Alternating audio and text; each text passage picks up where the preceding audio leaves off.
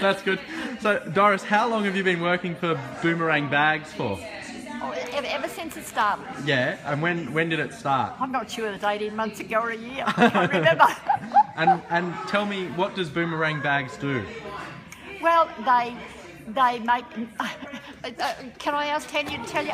Tanya, come here. No, you're doing well. You tell us, it'll be better. Well, we are making as many bags as possible. We get loads and loads of fabric given to us, all kinds of things, and we make these bags. Yep. And we are trying to prevent people using plastic bags, because a lot of it ends up in the rivers and the oceans and harms the animals.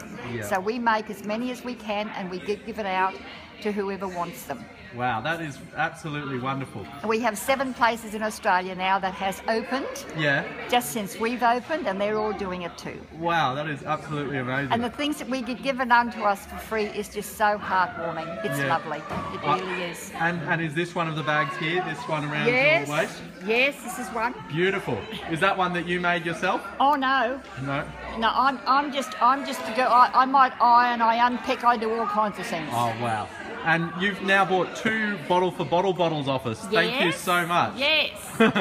And you've got that little handwritten notes from the students in Indonesia on there? Yes. Which colour is your favourite, the red or the green?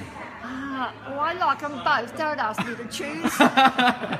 And Doris, can I please ask, how old are you? 81 3/4. Wow, you are absolutely amazing. Thank you. Well, thank you so much. And thank you for everything that you do. Well, not me, it's all the volunteers For with all Botol the for Bottle. volunteers in all the world, I give thanks. Okay, well, thank you.